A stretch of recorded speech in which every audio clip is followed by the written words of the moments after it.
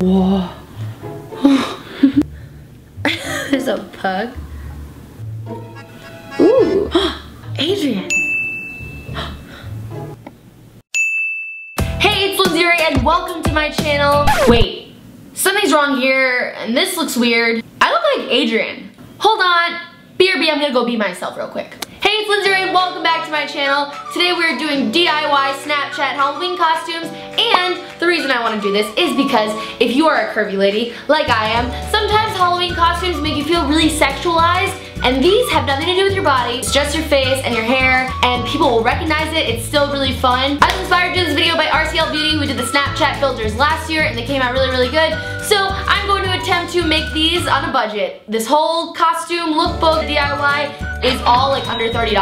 And I gotta say, special thanks to the sponsors of this video, which is Shoptiger. Shoptiger is a really awesome free service that you can actually save and track your favorite clothing items, so down to the size, the color, what have it. And it tells you when it goes on sale, so you can get it when it's the cheapest. Download Shoptiger from the App Store or install the Chrome extension on your browser. I downloaded the app and it's super easy to sign up. You can even sign in with Facebook. Once you're in, open up Safari and go to your favorite stores. I went to Macy's, Zara, Madewell, and when you like something, click it and press share. Make sure to turn on the share options for a Shoptiger in your settings on your phone. Once you do that, you can save it to Shoptiger and it will appear on your list right on your home screen. And guys, it literally is that easy. That is the best back to school life hack I've ever heard. You can share the items that you have saved on your wish list to your friends and family. And as soon as that happens, you will get a push notification or an email, your choice. It's just really convenient. And plus there's no annoying ads, which are always on websites, and none of that. Shoo shoo, poo poo on you. So guys, go check out Shoptiger. I have their link in the description bar below, and let me know if you love it, because I know you will. And I'm doing a huge giveaway right now. Today's the last day to enter, so make sure you do it right now before it hits midnight. Subscribe to this channel, check out the rest of the details for the rules below in the description. Like this video if you want to see more DIYs, and without further ado, let's get on to the video. Alright guys, I'm going to be doing the Fox filter. I got this child face painting kit, because yeah. Let's hope that my face doesn't turn into a cherry red tomato from irritation. This is gonna look really aggressive. Alright, first I will apply the orange to my face, and yep, here we go. Looks like it's here. Oh wow, yep, that's orange. That's really orange. Props to the $9 face painting kit, because as Maddie just pointed out, this is pigmented AF. Looks like it's also on the bridge of the nose, and it goes up into that little like circle thing. Am I looking like it yet? Just me, your friendly neighborhood deer? Is it a deer or a fox? This whole time I thought I was a fox. If I look down, all I see is orange. It looks like there are Cheetos on my cheeks. Cheetos on my cheeks, Cheetos on my cheeks. This is my life now. I'm going to now move on to the white. Alright, so there's white all on the nose. Oh, I just picked my nose with it. Oh, I just picked my nose with it. Oh, it's awkward. Now that that's done, I'm gonna put the white dots over the orange on my forehead. Honestly. Hello, this is me and I'm talking. Alright you guys, this is the finished product. I actually added ears from the stuff I already had. I was able to do the whole look. I think it looks pretty cute. How many of you have seen DIYs from YouTubers that either cost way too much to make or just like unrealistic? So to me, this is pretty realistic. It's cheap, it's easy to do. There's not a lot of steps. And I love it. I think this is super cute, and everyone is gonna know who you are when they see this. So I went to Michael's and I got these like $2 plastic headbands, and I got this array of gorgeous flowers. Basically what I'm gonna do is cut the flowers off, glue them to the headband, and see if it looks like a flower crown. Let's do this. All right, here we go. First snip, like a circumcision. Ow, I just pinched my skin. All right guys, let's place these on the headband. First, actually before I place that, we should put the leaves, because the leaves are the most important part. All you're gonna need is this hot glue gun.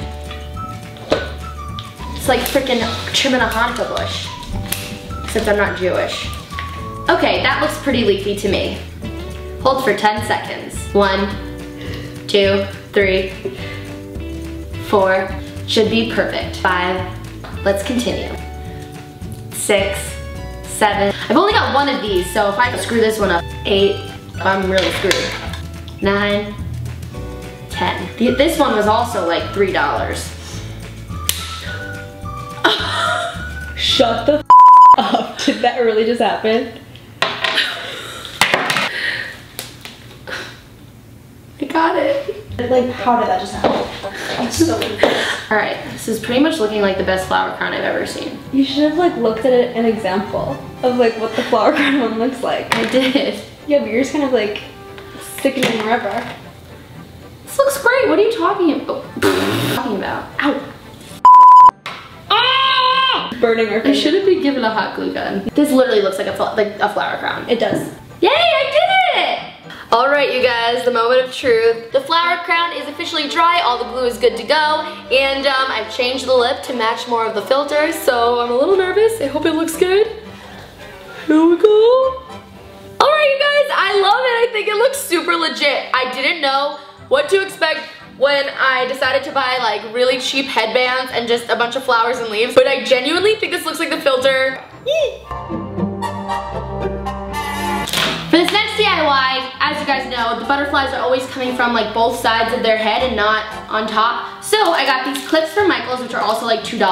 And I'm gonna put these glittery pumpkins on them, but I'm gonna cut them into butterflies first because I couldn't find regular glitter to cut, so pumpkins it is. All right, so how to make a butterfly? Out of a pumpkin. Do you want to like trace it first? Kind of, yeah. So I'm gonna take this and use my scissors to outline a butterfly and then cut it because it's foam, so it indents. Wow, what a... Honestly, it's not that big of a deal what it looks like because it's literally just gonna be like this gold shape on your head and people are gonna hopefully get it. DIY doesn't look as promising as the flower crown, but let's get these butterflies in our hair. Oh god, you're a mess. Alright, you guys, this is the butterfly effect. I'm just gonna say, let's move on with our head tail tie. Thank you so much for watching this video. Remember to give it a big thumbs up if you want to see more DIYs and enter the giveaway that ends tonight. And guys, I love you. I will see you in the next video, which is gonna be a really big, fun, collabby video. Happy Halloween!